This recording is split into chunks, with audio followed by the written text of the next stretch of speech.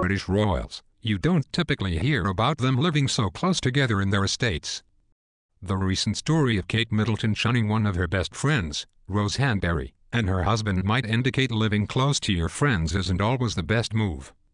Prince Harry and Meghan Markle felt somewhat the same, though mainly feelings of claustrophobia living in Kensington Palace. While Frogmore Cottage sounds like a strange estate name to Americans, the couple's move there may be the best thing they could have done.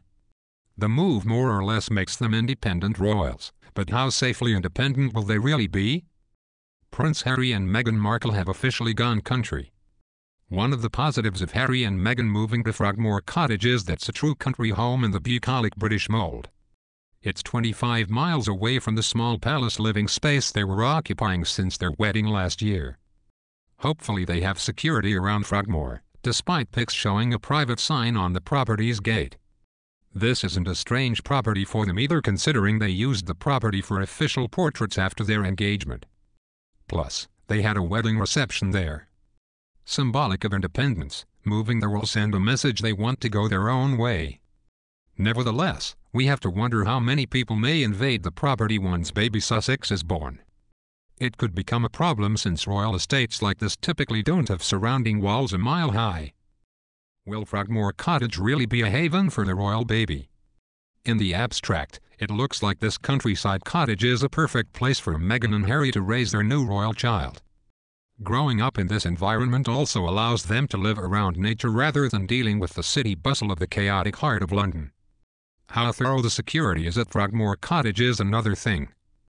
Reports from last November said the estate is exposed on all sides and requires a very expensive upgrade to keep the couple completely safe from potential intruders.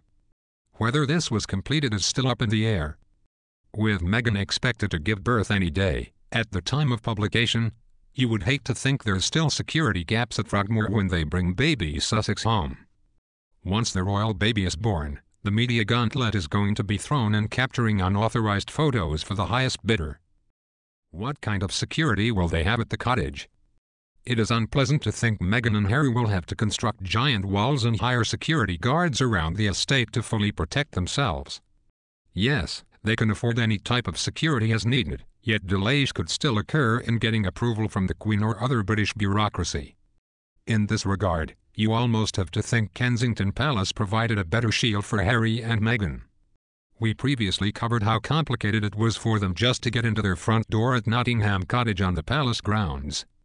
They may have moved from there to escape this protracted security when they could face even more steps to enter their front gate at Frogmore. If this does happen, they should consider it a benefit with the world gone crazy and Meghan a frequent target of criticism. All we can hope for is Frogmore Cottage has enough security reinforcements here.